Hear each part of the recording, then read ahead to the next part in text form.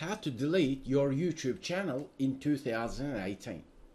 In this video session, I'm going to show you how simple it is to delete a YouTube channel. Once you're logged into your YouTube channel, on the right hand side you have your profile icon. You simply press on it and then press on YouTube settings. It's the gear icon. Let's press on that. Here we can press on advanced and then select delete channel. You may need to verify your login details because you're doing something very important in terms of Google account management.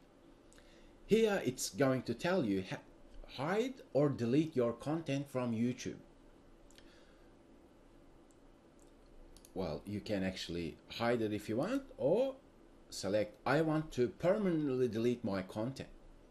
You need to read through what you're deleting here, and whatever you do, remember that you can have many YouTube channels, so therefore make sure that you're logged in to the correct one that you want to delete. Make sense?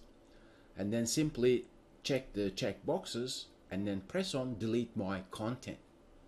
So that is how you delete a YouTube channel in 2018.